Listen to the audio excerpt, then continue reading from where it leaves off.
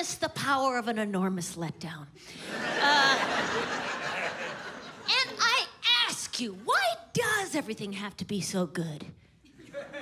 There's a lot of talk in society about that's amazing. That's genius. He's a pig of productivity. She's a kaleidoscope of can-do. Yes. There are certain people in society who have a tremendous amount of talent. You combine that with an unbelievable work ethic, it is greatness.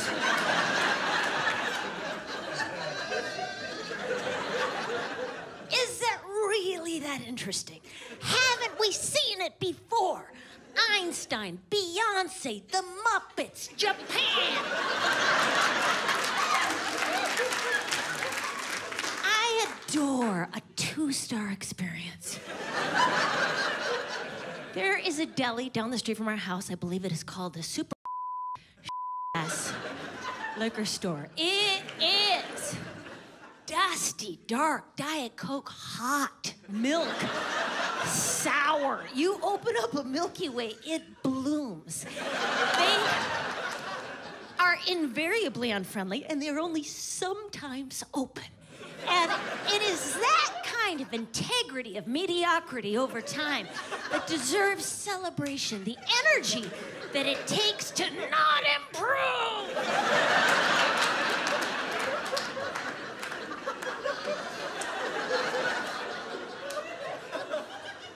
And as a small business owner, I relate. Many times a day on my Yelp page, I get customer comments. Stop, witch! Why don't you kill yourself? Ooh, great minds think alike. Thumbs up. Follow, and then mute.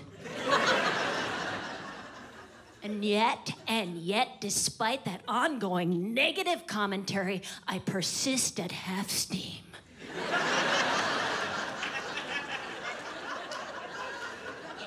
Generating up to 11 new minutes of material per decade.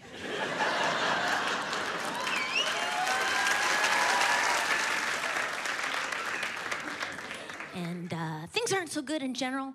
I don't know if you've noticed. We cannot, of course, physically harm the President of the United States, but it is not illegal to lead him into a bramble. Some uneven pavement, rocky terrain. Let your deteriorating roads, bridges, and public schools work for us.